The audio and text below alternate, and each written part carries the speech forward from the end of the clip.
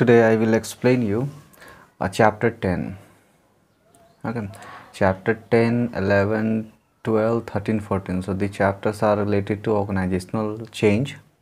Okay, how organization can change effectively to manage different types of environmental changes, because environment is uncertain, so many factors affect the organization's efficiency, and hence the organization must change according to the changes in the environment. Okay, so chapter 10 here given. So one by one, the first topic here, name of the chapter given, types, and so this is the name of the chapter, types and forms of organizational say. What are different types of organizational change are there, and what are different forms also? So one by one I will explain. So before going into detail, so we must know what is organizational change. So here it is given, organizational change, it is nothing but a process by which organizations move from their current state to some desired future state to increase their effectiveness. Okay, so that's what it is. So moving from their current state means organizations move from their current state to some desired future state to increase their effectiveness. So this process is known as organizational change. It means moving from the current state to some future desired state for increasing their effectiveness. So that's what it is, organizational change. The goal of planned organizational change is to find new or improved way of using resources and capabilities in order to increase an organization's ability to create value and improve returns to its stakeholders. So what is the reason, means why organizations change, means why organization choose planned organizational change.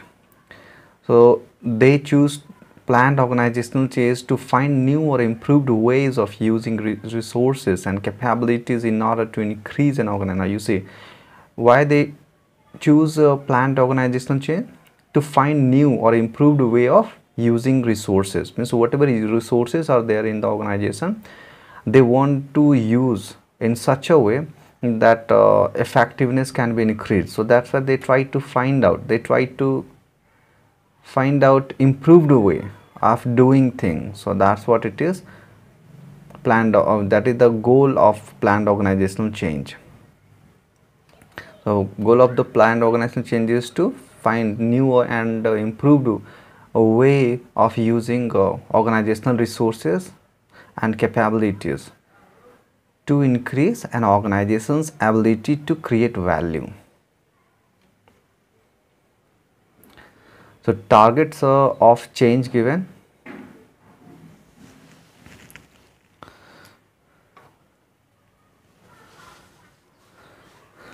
So planned organizational change is normally, you see here on the screen, so this is the target of change.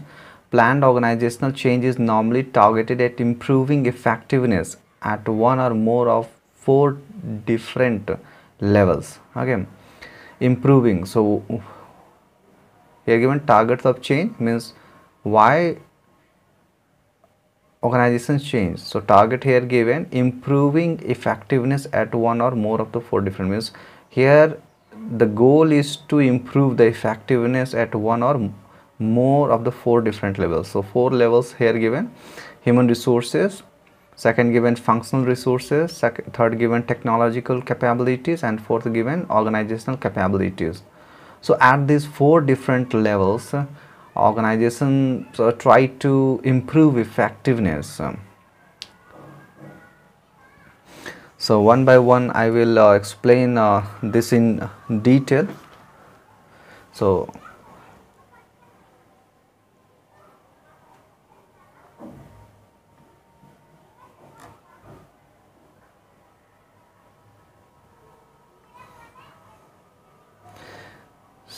let me see what it is.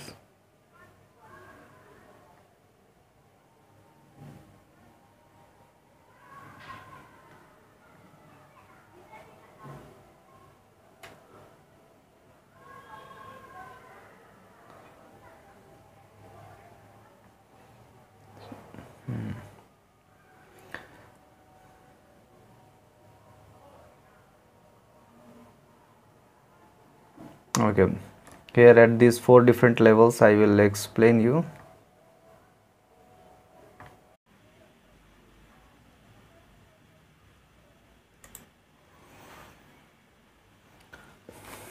Okay, now here you can see the first 4 different levels here given. Improving effectiveness, here improving effectiveness at one or more of 4 different levels. So these are 4 different levels where effectiveness can be improved. So the first given it is given human resources, second given functional resources, third given technological capabilities, and fourth given organizational capabilities. So one by one I will explain this in detail. So first here human resources. Typical kind of change efforts directed at human resources include. So what are different typical kinds of change efforts for human resources are there? The first here given under this, new investment in training and development activities so that employees acquire new skills and abilities. So here investment should be there. Okay, so that's what I'm explaining, targets of change. So where should be change in the organization? At human resources level, so there should be more investment in training and development activities. So why more investment? So that employees acquire new skills and abilities. Second given under human resources means what are different things which we should do in human resources so that targets, or you can say the effectiveness of the organization can be increased. So second here given, socializing employees into the organizational culture so that they learn new routines on which organizational performance depend. So here socialization is very important. If employees are socialized in the organizational culture, then in that case they will be more effective in coordinating with other employees, and if there is better coordination among different employees, then in that case effectiveness of the organization will automatically increase. So that it was the second target for human resources. Third given, changing organizational norms and values to motivate a multicultural and diverse workforce. So here if it is required, then organizational norms and values should be changed to motivate a multicultural, because maybe the norms and the values are not in accordance with the multicultural and diverse workforce. So that's why there may be need to change organizational norms and values to motivate multicultural and diverse workforce. So that's here third one. The fourth given,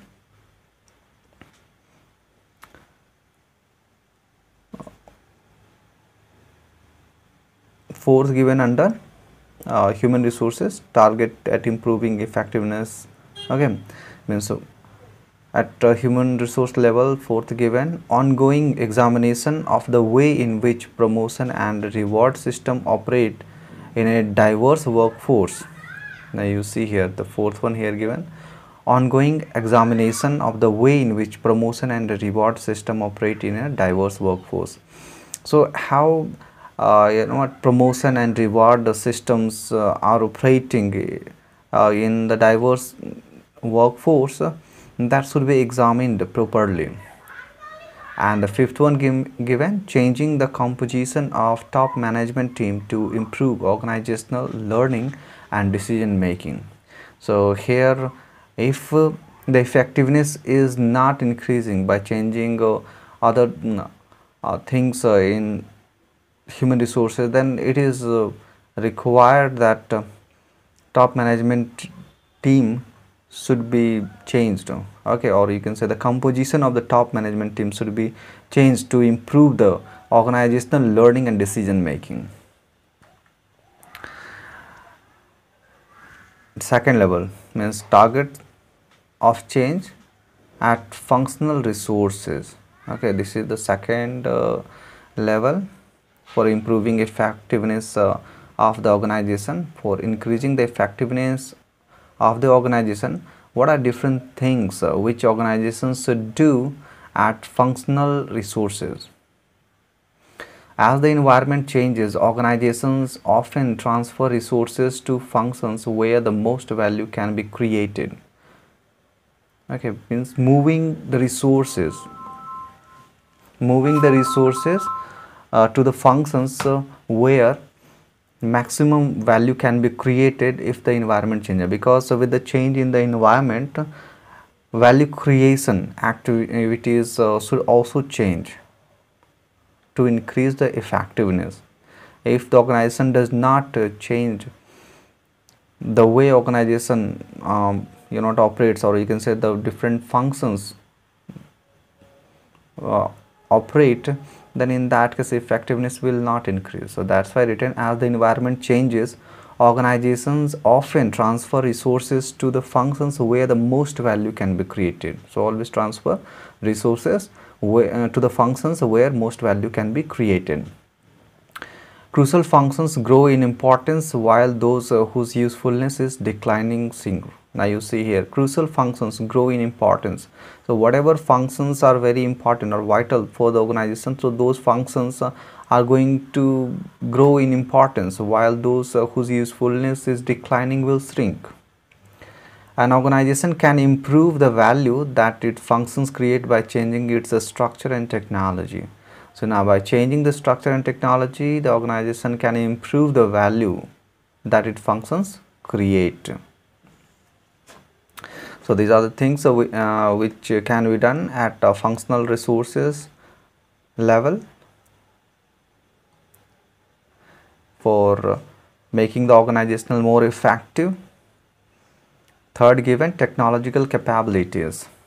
So technological capabilities give an organization an enormous capacity to change itself in order to exploit market opportunities.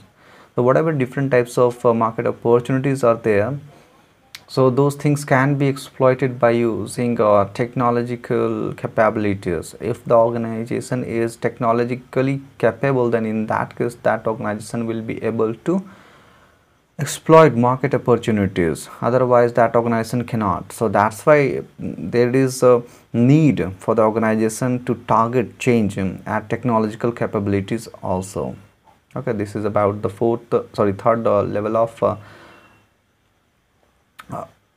third level of targets of change. So where the change should happen in the organization. So that this is at technological capabilities level. And the fourth, given organizational capabilities. So what are the different things which the organization can do to improve organizational capabilities by changing the organization. So here whatever things I'm explaining, whether it is human resource or functional resources or technological capabilities or organizational capabilities, so these all things are related to organizational change. Means what are different things which the organization can do at these four levels, so that the effectiveness of the organization can be improved. So at fourth level, organizational capabilities given. Through the design of organizational structure and culture, an organization can harness its human and functional resources to take advantage of technological capabilities. So now you see here given organizational capabilities. So through the design of organizational structure, if the organization designs its structure and culture in such a way that it can harness human and functional resources to take advantage of technological opportunity, then organization will be in a better position to take advantage of the opportunities present in the environment. So that's why written here, through the design of organizational structure and culture, an organization can harness its human and functional resources to take advantage of technological opportunity. So next, given organizational change often involves changing the relationships between people and functions to increase their ability to create value. So now you see, so ability to create value can also be improved. You see how can be improved? By changing the relationship between people and functions. Okay, if the relationships between people and functions can be altered. Now here is changing the relationship between people and functions to increase their ability. So by changing the relationship between people and functions, ability to create value can be improved. So these were 4 different levels of targets of change. So first it was human resources, where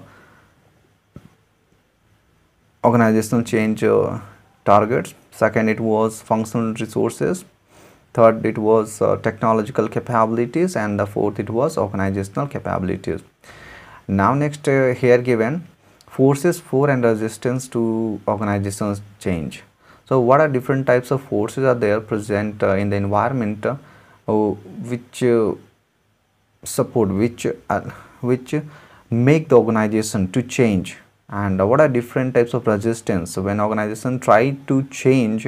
Then in that case, what are different types of resistances are offered to the organization? So first, forces for change. So what are different types of forces for change? So the first force of change here, it is given competitive forces. Okay, so what are things given under competitive forces? Organizations are constantly striving to achieve a competitive advantage. Competition is a force for change because unless an organization matches or surpasses its competitors in efficiency, quality, or its capability to innovate new or improved goods or services, it will not survive. It means competitive forces means here competitive force is given organizations are constantly striving. Means if organization want to survive, then in that case that organization will have to be competitive advantage. Okay, and that competitive advantage can be achieved if the organization change. So that's why here given competitive force. So in this way, competitive forces make the organization to change. Competition is a force for change because unless an organization matches or surpasses its competitor. So that's why here given, so the organization will have to match or surpass its competitors for surviving in the environment. Otherwise, organization cannot survive in the competitive environment. So this is the first force, competitive forces. Second, given economic, political, and global forces. Second, here I'm underlining. Second, given economic, political, and global forces. So economic, political, and global forces continually affect organizations and compel them to change how and where they produce goods and services. So these all for them, whether it is economic, whether it is political, or whether it is global force. So these things continually affect organizations to change, because these forces affect means where and how those organizations should produce goods and services. So economic and political unions among countries becoming an increasingly important force for change. So unions means economic and political unions are becoming very important for change. So that's why given economic and political unions among countries are becoming an increasingly important force for change. Third, given demographic and social forces. So this is the third here I am underlining, so this is here it is underlined. So third, force for change, given demographic and social forces. How demography and social forces affect organizations, the way the way the organizations behave to changes in the environment. Increasingly, changes in the demographic characteristic of the workforce have led managers to change their styles of managing all employees and to learn how to understand, supervise, and motivate diverse members effectively. Increasing now, given changes in the demographic characteristics of the workforce. So due to changes in the demographic characteristic of the workforce, managers should change their styles of managing all employees, because people are coming from different backgrounds, different social and economic conditions. So that's why the managers should change their styles of managing them, so that those employees are going to be motivated. Fourth, here given, it is about ethical forces. So this is the fourth types of force which make the organization to change, which forces the organization to change. So here you see, it is important for an organization to take steps to promote ethical behavior in the face of increasingly government, political, and social demands for more responsible and honest corporate behavior. So government is pressurizing organization to behave ethically, and social demands are for more responsible, and organizations are becoming more and more responsible because pressures are going on from the government, from the political system, from the social demand. So these all things are making the organization to behave in a responsible way, in a socially responsible way. So that's why organizations will have to change according to that. Effective organizations are agile enough to adjust to these forces. So those organizations which are strong enough or versatile enough, dynamic enough to change due to these forces are better able to adjust. But many forces internal to an organization make the organization resistant to change. Okay, so here given, some organizations are better able to adjust to these forces, but some organizations are not able to adjust to these forces due to organizational resistance. Means within the organizational there are factors which resist the organization to change, thus threaten its effectiveness and survival. So those resistance to changes affect, or you can say threaten, its effectiveness and survival. So what are these resistance to change? One of the main reasons for some organizations' inability to change is organizational inertia, the tendency of an organization to maintain the status quo. You see here given organizational inertia. So this is the reason, means organizational resistance is responsible for resistance to change in the organization. And what is this organizational inertia? So this is the tendency of an organization to maintain the status quo. So means some organizations want to maintain a status quo, and due to that the organization does not want to change according to the changes in the environment. So this inertness, or this makes the organization not to change, and this is known as organizational inertia, the tendency of an organization to maintain the status quo. Resistance to change lowers an organization's effectiveness and reduces its and reduces its chances of survival. So resistance to change is very, crucial. If the organization is not able to manage resistance to change, then in that case it may threaten its survival. Resistances or impediments to change that cause inertia are found at organizational, group and individual levels. Now you see at these levels resistance to change are found. So given resistance or impediments to change that cause inertia, so whatever resistances to change are there, so those resistances which cause inertia are found at organizational level, group level and individual level. So how you see organizational level resistance to change. So three levels means resistance occur at three levels. So first it is organizational level, second it is at group level and the third it is individual level. So one by one see organizational level resistance to change.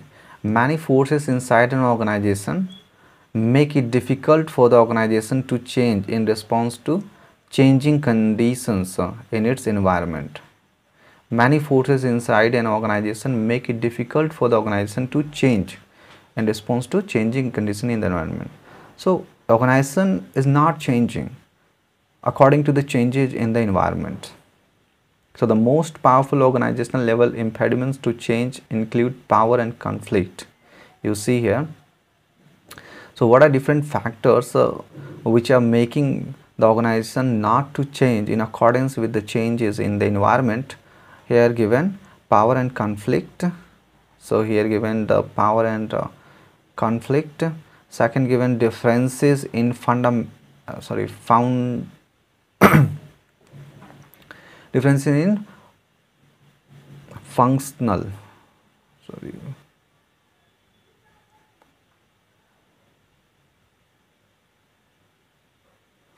Here I think here given a little mistake. Differences in functional orientation, here it should be okay, functional. Okay, here it should be, here I am writing, here it should be functional.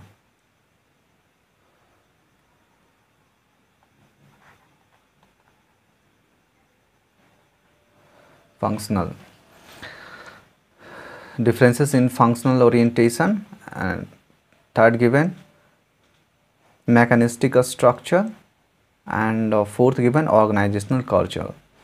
So at organizational level, these are the four different powerful organization, you can impediments, four impediments to change. So the first impediment to change or resistance to change at organizational level given power and conflict. So when changes causes power struggles and organizational conflict, an organization is likely to resist it. So you see here, whenever there is power struggle due to organizational change, so power struggle and organizational conflict due to changes, then in that case organization resist change. If powerful functions can prevent change, an organization will not change. So here, if power combination it is going to change due to change in the organization, then the organization will resist to change, and if the powerful functions can prevent change, organization will not change. It means it depends that how much powerful the functions are to prevent the change. If they are powerful enough, then the organization will not change. Second, given differences in functional orientation. So at under organization level, resistance to change given differences in functional orientation. How differences in functional orientation cause resistance to change at organizational level? See, different functions and divisions, you see here, different functions and divisions often see the source of a problem differently because they see an issue or problem primarily from their own viewpoint. So this tunnel, so different functions and divisions see source of problem, means whatever is the source of the problem. So different function divisions see the issue primarily from their own viewpoint. They are not able to see the problem from the perspective of other functions or divisions. So this is tunnel vision. So now due to this tunnel vision, so this is also known as tunnel vision, in the organization, so this tunnel vision increases organizational inertia because the organization must spend time and effort to secure agreement about the source of a problem before it can even consider how the organization needs to change to respond to the problem. So before moving to change in the organization, different functions and divisions should agree with each other on the viewpoint of the source of the problem. If they are not agree, then the change process cannot start. The change process can start only in the case when the different divisions and functions are able to see the source of the problem from the viewpoint of others also. Third resistance to change is mechanistic structure. Third resistance to change at organizational level is mechanistic structure. Mechanistic structure also poses resistance to change at organizational level. How? Mechanistic structures are more resistant to change. Okay. People who work within a mechanistic structure are expected to act in certain ways and do not develop the capacity to adjust their behavior to changing conditions.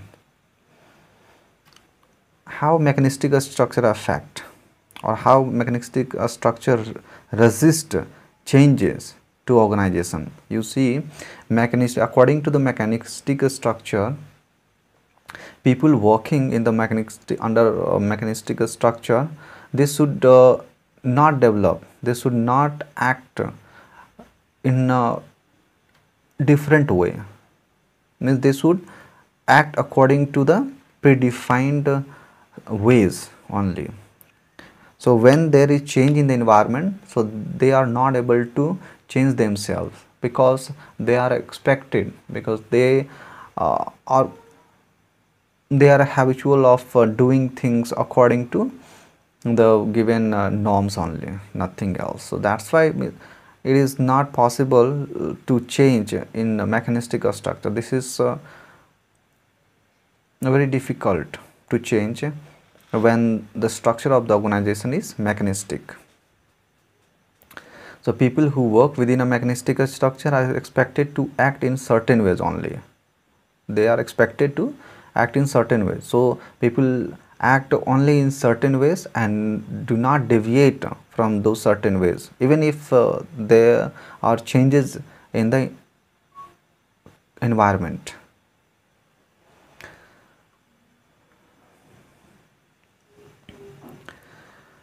Fourth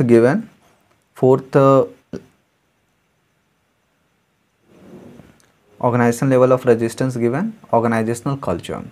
If the organizational change disrupts taken for granted values, you see, if organizational change disrupts taken for granted values and norms and forces people to change what they do and how they do it, an organization's culture will cause resistance to change. So you see here, organizational culture, it is related to taken for granted values and norms. Means it is about, organizational culture is about values and norms. Values and norms, the way people behave in the organization, in different situations. If that uh, values, or you can say those values and norms are going to change due to organizational change, then organizational culture will impose, or you can say will restrict the organizational change process.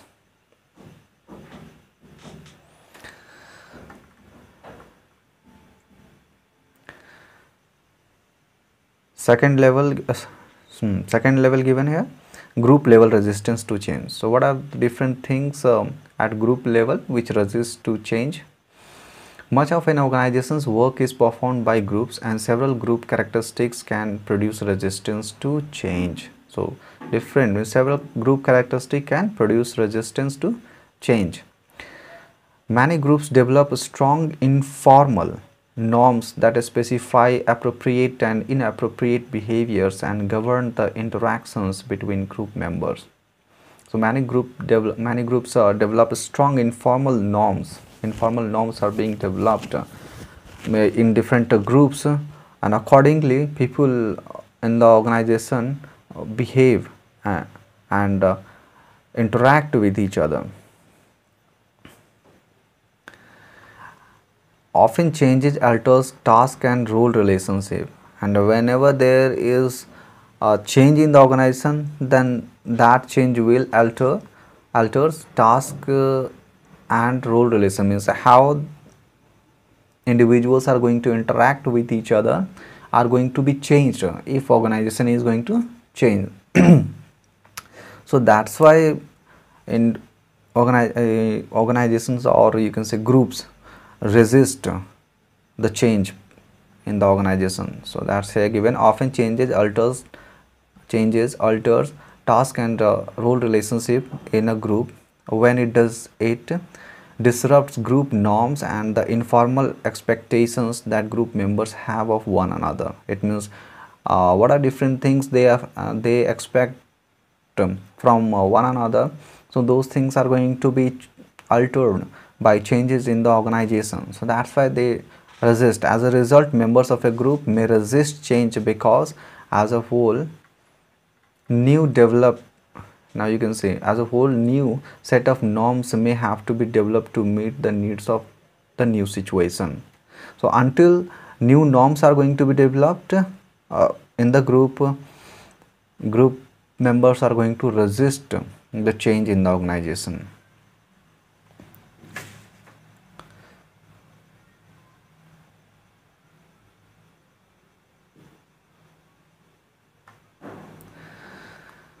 Then third given, individual level resistance to change, means at individual level what are different things which we should consider when the organization is trying to change. So people tend to resist change because they feel uncertain and insecure about what its outcome will be. You see here, resist change because they feel uncertain. So when people feel uncertain and insecure about what its outcome will be. So what its outcome will be, so when people are uncertain and insecure, then they resist. So uncertainty and insecurity about the future will make the people to resist the change in the organization. There is general tendency for people to selectively perceive information that is consistent with their existing view of their organization. You see here, there is general tendency for people to selectively perceive information that is consistent with their existing views of their organization. Means whatever it is the existing views of organization which people possess, so those existing views will make the people to select certain information and not receive other information which are not inconsistent with the existing views. So that's why here you can say, and if there is inconsistency with the information which they are getting and whatever they already possess, then they are not going to uh, accept those all information. Some informations are going to be blocked by those people. Habit people's preferences for familiar actions and events is a further impediment to change. So habit and people's preferences are also cause resistance to change. People have a people have a built-in tendency to return to their original behaviors and tendency that stymies change, that obstruct change. You see, people try to return to their original behaviors, means whenever there is change process going on in the organization, then behaviors of people should also change. But what happens after some time, they try to return, there is tendency to return to their original behavior. So this tendency of returning to the original behavior also cause resistance to change or obstruct the change process. So these things were all about resistance to change at individual level. Here one given heading, Levin's force field theory. So what is this Levin's force field theory of change? Researcher Kurt Lewin developed a theory about organizational change. So this is a theory for organizational change, and this theory is developed by a researcher Kurt Lewin. He developed this theory of organizational change. According to this force field theory, when the forces are evenly balanced, the organization is in a state of inertia and does not change. According to this theory, when the forces are evenly balanced, if all forces to change are balanced, then organization is in a state of inertia and will not change. To get an organization to change, managers must find a way to increase the forces for change and reduce resistance to change. Okay, here if the manager wants that organization should change, and if the organization wants the change in the organization, then the managers will have to increase the forces for change and reduce the resistance to change. So only by that the organization can be changed.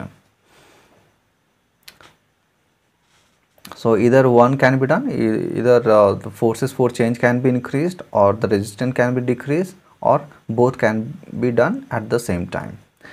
Any of these strategies will overcome inertia and cause an organization to change. So this strategy means increasing the force for change or reducing the resistance, or doing both will overcome inertia and the organization will change, according to force field theory, Levin's force field theory. Techniques that managers can use to overcome resistance and facilitate change. Decide types of change. So you see here, techniques that managers can use to overcome resistance and facilitate change. Decide types of change they can implement to increase organizational effectiveness. So whatever different types of techniques managers are using to overcome resistance and facilitate change will decide types of change, means what type of changes should be there in the organization will depend on the techniques, means what are different types of techniques managers are using to overcome resistance and facilitate change.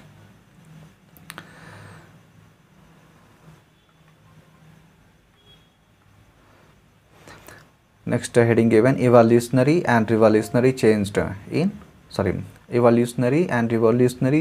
in organization. So there are several types of change that managers can adopt to help their organization achieve desired future states. There are many types of change are possible which managers can adopt to help the organization to achieve desired future state. But in general, types of change fall into two broad categories. So here given two broad categories. The first here given evolutionary, this is evolutionary, and the second it is given revolutionary change. First, evolutionary change, what is that? It is a gradual, evolutionary change is gradual, incremental and narrowly focused. Here the change is gradual. In case of evolutionary change is gradual, incremental and focused narrowly. There is a constant attempt to improve, adopt and adjust a strategy and a structure incrementally to accommodate to changes taking place in the environment. So to accommodate the changes taking place in the environment, there is a constant attempt to improve, adopt and adjust. So here the change is incremental. In case of evolutionary change, the change strategies are incremental. So that's why here given there is a constant attempt to improve, adopt and adjust a strategy and a structure incrementally. So whatever strategy is given, so whether it is improving, adopting, adjusting, so these all things are incremental to accommodate changes taking place in the environment. So whatever changes are going on in the environment, according to that the organization change incrementally to adopt and adjust in case of evolutionary change. Socio-technical systems theory, total quality management and the creation of the empowered flexible work groups are three instruments of evolutionary change that organizations use in their attempts to make incremental improvements in the way work gets done. So three given. So first given socio-technical systems theory, second given, so I should here mention number one. So here it is total quality management, TQM, total quality management, and third it is given the creation of empowered flexible work groups. So these are the three instruments of evolutionary change, or you can say these are three types of evolutionary change which organizations use to make incremental improvement. So revolutionary change. Second here it is given revolutionary change. So revolutionary change is rapid, dramatic and broadly focused. Here it is given rapid. It is a type of rapid, dramatic and broadly focused change. Revolutionary change involves a bold attempt to quickly find new ways to be effective.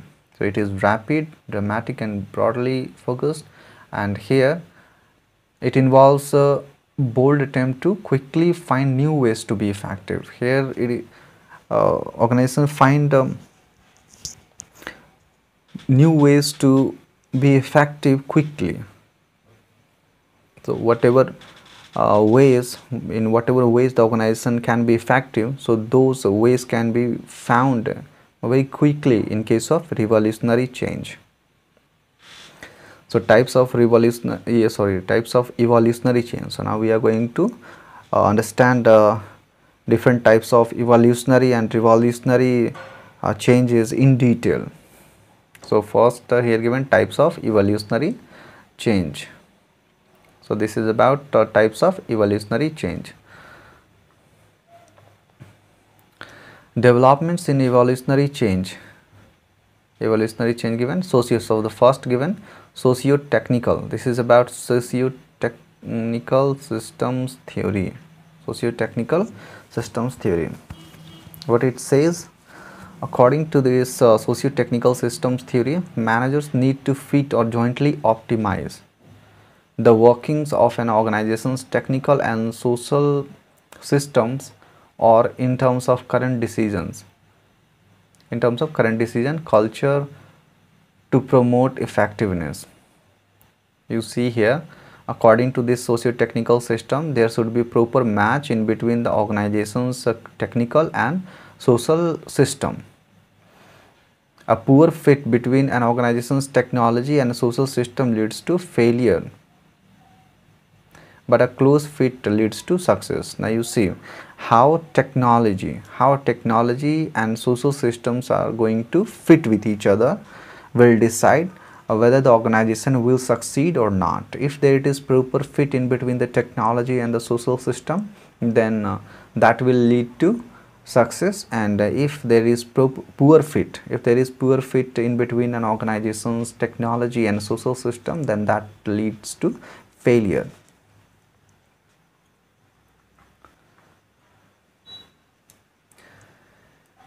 Indeed, the goal of total quality management, the continuous improvement. Now you see that the goal of total quality management,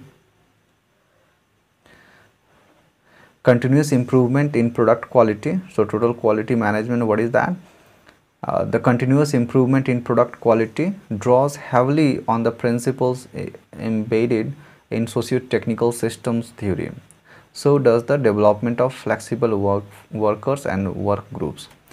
So total quality management, the second type of evolutionary change, and flexible workers and flexible work team, the third type of organizational change. Both draw heavily on the principle embedded, means both other type, means total quality management and flexible workers and flexible work teams both use the principle of socio-technical system theory.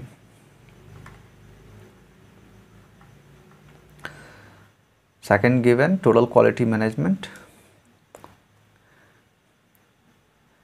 It is an ongoing and constant effort by all of an organization's functions to find new ways to improve the quality of an organization's goods and services. You see, it is an ongoing and constant effort. Total quality management, it is an ongoing and constant effort by all of an organization's functions to find new ways, means to find new ways to improve quality of an organization's goods and services. Organization continuously, means the different functions of the organization continuously find out, means they make effort, they applied efforts for finding new ways to improve the quality of the goods and services. So that's why given to TQ and total quality management is ongoing and constant effort by all of an organization's functions to find new ways to improve the quality of an organization's goods and services.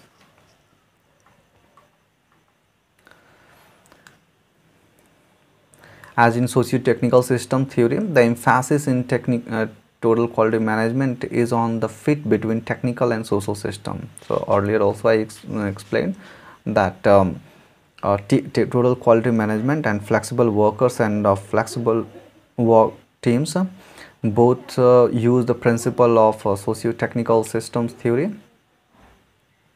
So changing cross-functional relationships to improve quality is very important in total quality management. You see here, changing cross-functional relationships to improve quality is very important in total quality management.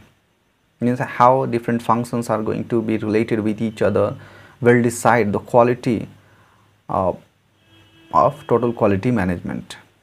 Poor quality often originates at crossover points or after handoffs when people turn over the work they are doing to people in different functions. You see, where poor quality originates. The poor quality originates at crossover points, means when one function hands over the work to another function, means if one function has done some part of the work and remaining part of the works are going to be done by other functions. If there is handoffs, means moving the work from one function to another, then at that point, at that crossover point,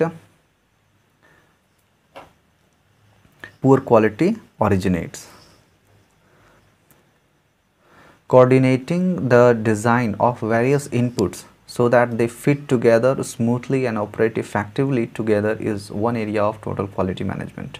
You see, coordinating the design of various inputs. Whatever different types of inputs are there, so if they fit together smoothly and operate, so coordinating the design of various inputs that they fit together smoothly and operate effectively together is one area of total quality management.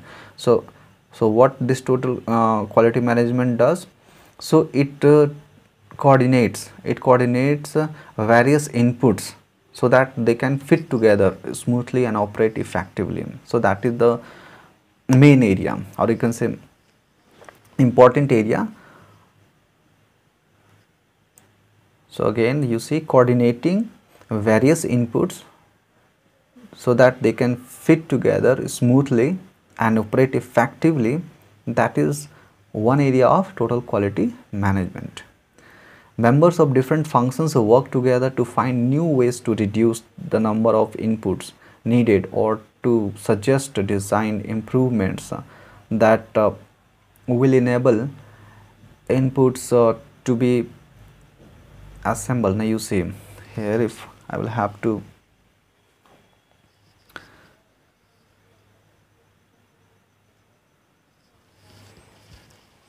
let's check this again. Okay, I was explaining here, members of different functions work together to find new ways to reduce the number of inputs. So what they do means, the different functions, members of different functions try to reduce the number of inputs needed to suggest design improvements, so that that will enable inputs to be assembled more easily and reliably. If less number of inputs are there, then in that case those inputs can be assembled more easily and reliably. Such changes increase quality and lower costs. It means reducing the number of inputs will increase quality and lower cost.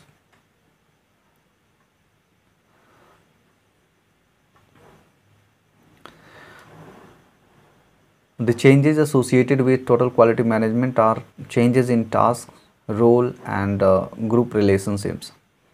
Yeah, the changes associated with total quality management are changes in tasks, role and group relationship.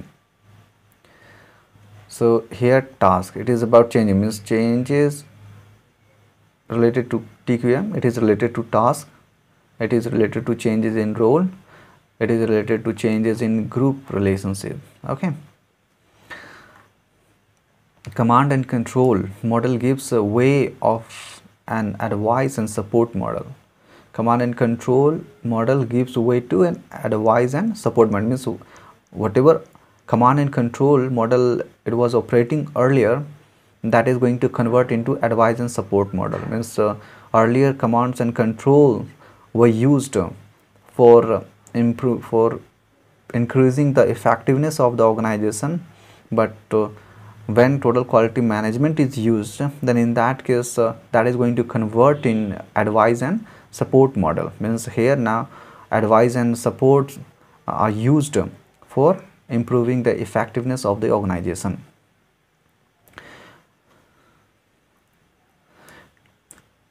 Two reasons for a lack of success with total quality management are underestimates of degree of commitment from people at all levels in the organization that is necessary to implement a total quality management program, and the long time frame that is necessary for total quality management effort to succeed and show results. So why you know what TQM, total quality management, sometime not succeed? So reasons are given, two reasons. The first reason is given that people are not committed to the level which is required for total quality management. And the second reason given, it takes long time for the total quality management to be effective. So generally these two things are not possible in organization. So that's why total quality management sometimes fails, or we can say total quality management is not able to succeed for increasing the effectiveness of the organization. So TQ, total quality management is not a quick fix, it takes time. So that's written, TQM is not a quick fix that can turn an organization around overnight. It is an evolutionary process that bears fruit only when it becomes a way of life in an organization. So it takes time. So it takes time to make people to work in accordance with the new way, in accordance with the new ways of doing things, or in accordance with the new effective ways of doing things.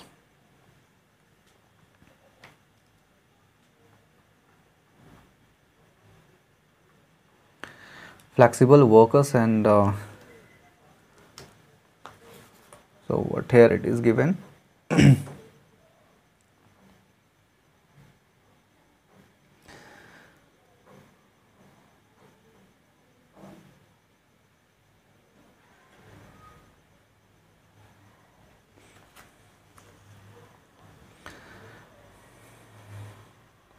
Flexible workers and flexible work teams. This is the third type of evolutionary change. Third type given.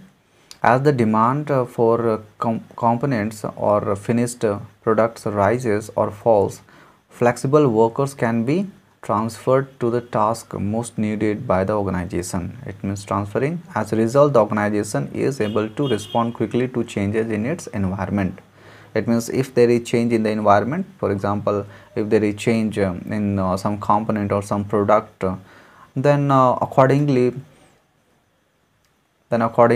workers can be transferred to tasks which are important for the organization.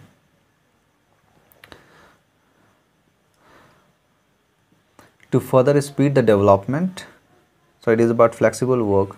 So to further speed the development of functional capabilities, flexible workers are then grouped into flexible work teams. So that's here given, flexible work team. So to further speed the development of functional capabilities, to increase the development of functional capabilities, flexible workers are then grouped into flexible work teams. Okay, so here you see speed speed the development of functional capabilities, workers are grouped into flexible work teams. And what this flexible work team is, a flexible work team is a group of workers who assume responsibility for performing all the operations necessary for completing a specified stage in the manufacturing process. So in the manufacturing process, this flexible work team is responsible for performing all the operations necessary for completing a specified stage. It means flexible work team is responsible for completing the work at particular specified stage. Here it will be clear by using this diagram. So if I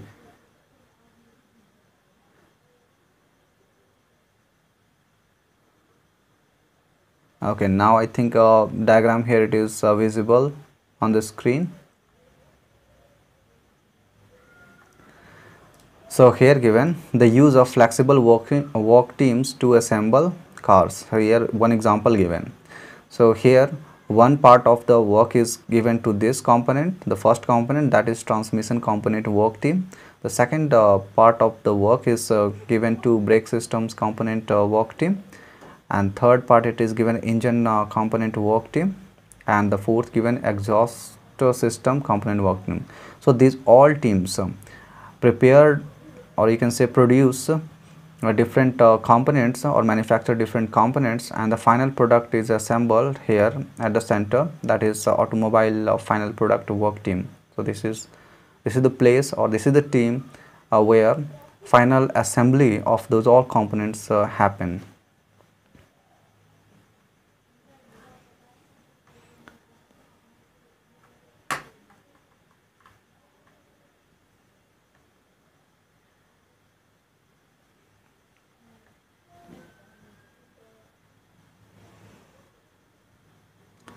Okay, now I think it is feasible. Yes. So self-managed team assemble breaks. Now you see those all teams, those all components. So just like here, you can see here this one. So this engine component work team. This is self-managed team. So this team is able to manage each and everything required for this part of the work, just like engine component work team. So this team is able to perform all the tasks which are required for this stage or this component. Self-managed teams assemble brake systems, exhaust systems and other components in accordance with the demands of the final product team, driven by the customer demands. According to the customer demands, different components are going to be required. The final product team assembles components to produce a car. So according to the customer demand, here different components means amounts of different components are going to change, and the final product will also change according to the demand of the customer, and final products are going to be assembled according to that. Manager's role in this system is not to monitor and supervise the work team's activities, but to facilitate team activities and do all they can do to allow the teams to develop improved procedures. You see here, managers are not going to monitor and supervise work teams. What managers are going to do? Managers will facilitate team activities. Means they are going to provide platform. Means they are going to provide resources for different activities for different teams. Types of revolutionary change. So that's all about evolutionary organizational change. So three types I explained just now. The first, it was socio-technical systems theory. That was the first evolutionary organizational change. The second, it was total quality management, and the third, it was flexible workers and flexible work teams. Now we move on to types of revolutionary change. So under this four different kinds of organizational changes are there. The first, here it is given re-engineering, second given e-engineering, third given restructuring, and fourth given innovation. So one by one I will explain these all in detail. So first, given re-engineering. So what are different things happen in re-engineering? The term re-engineering has been used to refer to the process. So it is the process by which managers redesign how tasks are bundled into roles and functions to improve organizational effectiveness. Here it is a process. Re-engineering, it is a type of process by which managers redesign how tasks are going to be bundled, means how different tasks are going to be bundled into different roles and functions to improve organizational effectiveness. So here the main focus is to improve organizational effectiveness, and how the organizational effectiveness can be increased or improved. This is by redesigning how tasks are going to be bundled into roles and functions. Okay, so that it is all about re-engineering. So it is the process by which managers redesign how tasks are going to be bundled to increase the effectiveness of the organization. According to Michael, so this is the person who popularized this term re-engineering. This is Michael Hammer and J. Sampe, who popularized the term re-engineering involves. Now here given, re-engineering involves the fundamental rethinking and radical design of business processes to achieve dramatic improvements in critical contemporary measures of performance such as cost, quality, service and speed. You see, this is fundamental rethinking. Means rethinking means again thinking from the beginning, or thinking from the different perspectives. So re-engineering involves fundamental rethinking and radical design of business processes to achieve dramatic improvements in critical contemporary measures of performance such as cost, quality, service and speed. So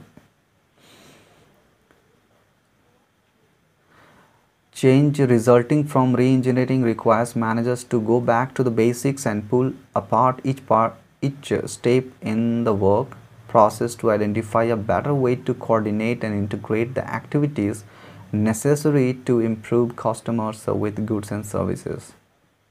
So, managers go back. In this, managers go back to the basics and pull apart each step. Means they start to think from the beginning. They pull apart each component so in the process.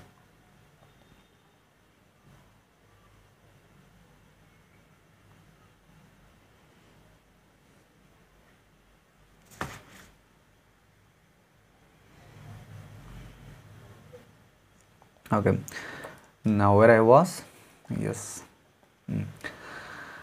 Managers go back to the basics and pull apart each step in work process to identify better. Means they pull apart each step in the work process and identify better way to coordinate and integrate the activities. They try to find out better way how different steps can be coordinated and integrated in better ways, so that it will provide customer with goods and services. Means better way to provide customer with goods and services by identifying better way to coordinate different ways by pulling apart each step.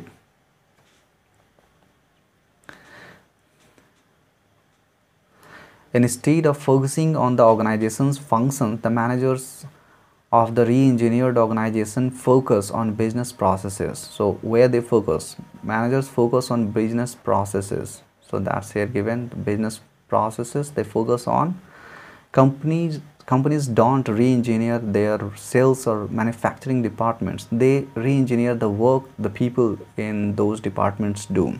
Okay, here the main focus is the work process, not different functions or departments. Here they re-engineer, means managers re-engineer, they try to improve the way things happen, the way different people working in different functions or departments are doing. So here given business process, an activity which cuts across functional boundaries and which is vital to the quick delivery of goods and services, or that promotes high quality or low costs. 3 guidelines for performing re-engineering successfully are given here. So given 3 guidelines for performing re-engineering successfully. First, you can see first here I ticked just now. Organize around outcomes, not tasks. Means here the main focus should be on outcomes, not the task.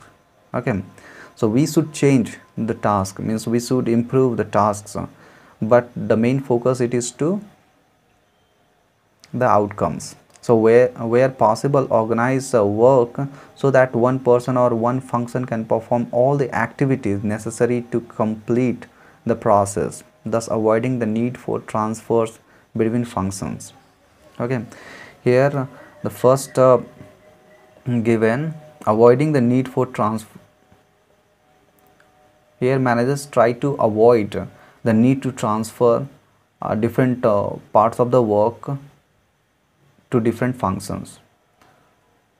So what they do, they try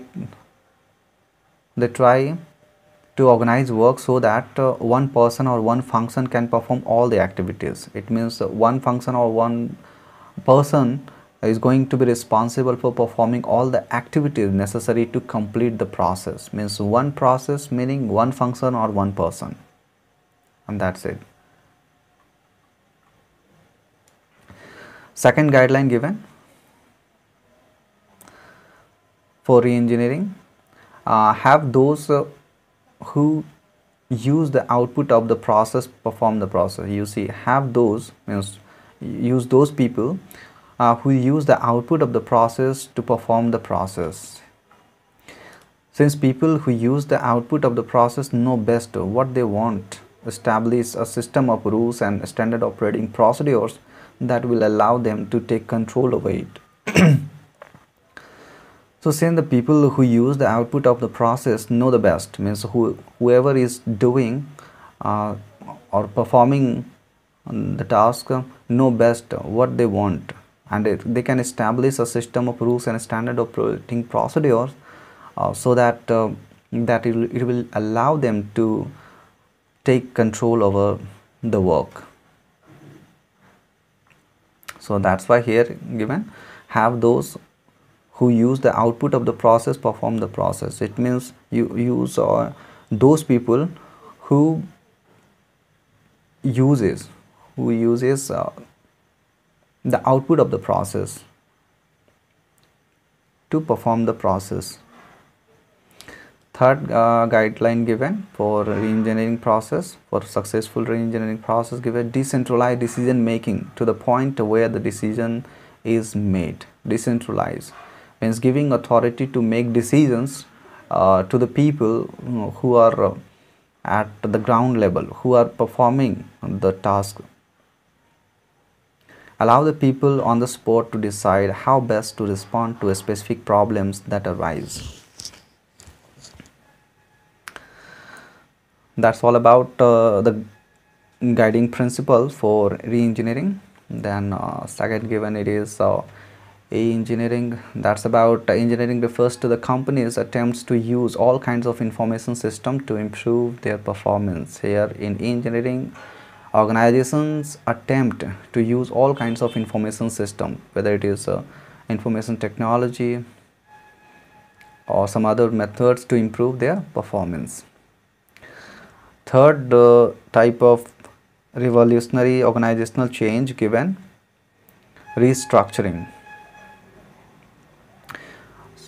So it refers to the process by which managers change task and authority relationships and redesign organizational structure and culture to improve organizational effectiveness. Now again here the end result, it is the organizational effectiveness, or you can say the goal of organizational changes, organizational effectiveness. How managers increase the effectiveness of the organization by restructuring. Here you see, here managers change tasks and authority relationships and redesign organizational structure. Here changing the task and authority relationship means how different tasks and authority are interrelated with each other, and redesigning organizational structure. So two things we should keep in mind in case of restructuring. First thing is that relationship among different tasks are going to be changed, and organizational structure also going to be changed in case of restructuring.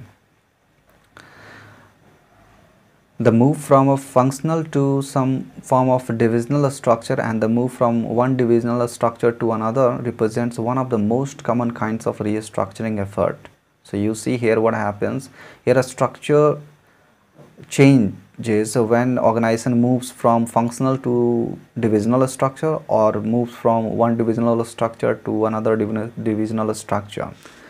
So that's why here changing the culture here, for moving from functional to divisional or one divisional to another divisional structure will require the organization to change the relationship, how different tasks, or you can say how different tasks are interrelated with each other, and there should be also change in the culture and the structure of the organization for moving from functional to division, or from one division to another divisional structure.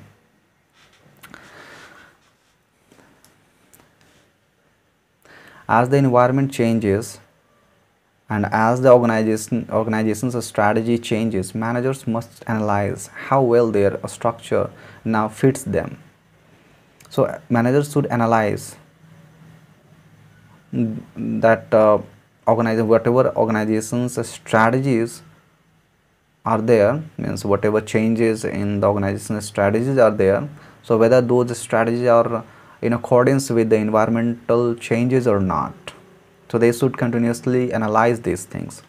frequently they find that there is a better way of grouping the products they now make to serve customer needs and move for example from one kind of product structure to another. So means they find means they can analyze continuously whether organizational strategy it is in accordance with the environmental changes or not. That's what they should do. A type of restructuring that has become very common in recent years is downsizing. So now here given downsizing, that is a type of restructuring which is becoming very popular nowadays. The process by which downsizing, it is the process by which managers streamline the organizational hierarchy and lay off managers and workers to reduce bureaucratic costs. Here the main focus. Now here what happens, the ultimate result of downsizing is the reduced bureaucratic costs. The cost of maintaining and monitoring different departments and functions here reduced in case of downsizing.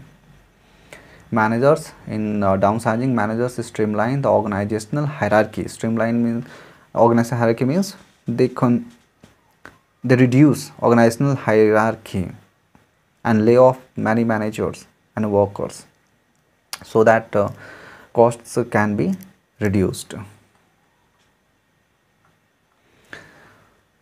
Change in the relationships between divisions or functions is a common outcome of restructuring. So now you see change in relationships between divisions or functions is a common outcome of restructuring. So restructuring results in change in the relationship between divisions and functions. Restructuring like re-engineering, total quality management and other change strategies generates resistance to change. So in the same, just the way it was, the resistance in case of re-engineering or re-engineering or total quality management, the same, those type of changes and those type of resistances are also possible here in case of restructuring. So many plans to introduce change, including restructuring, take a long time to implement and fail because of high level of resistance that they encounter at all levels of the organization. So whether the organizational change will succeed or not, again here depend on the level of resistance. If resistance level is high enough, or you can say powerful enough, then in that case organization will not be able to change. And the fourth type of organizational change given, innovation. If the organization if organizations are to avoid being left behind in the competitive race to produce new goods and services, they must take steps to introduce new products or develop new technologies to produce those products reliably and at a low cost. You see here, innovation. Here, organizations are to avoid being left behind.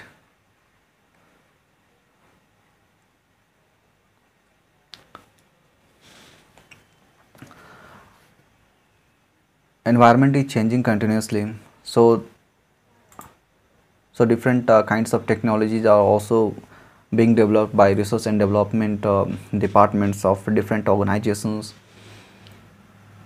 So according to those developments in technologies, different organizations must change themselves so that they can be competitive enough to compete in the environment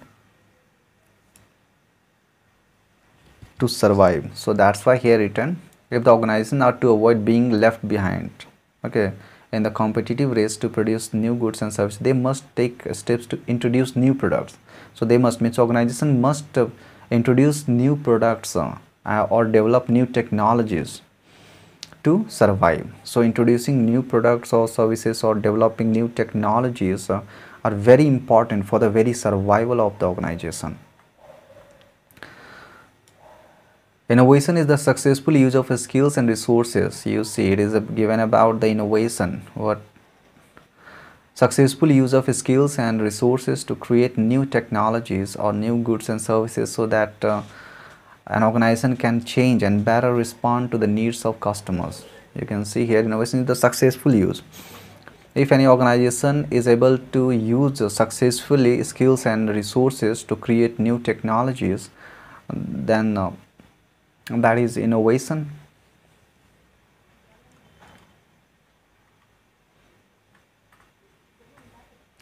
I think that is sufficient for this.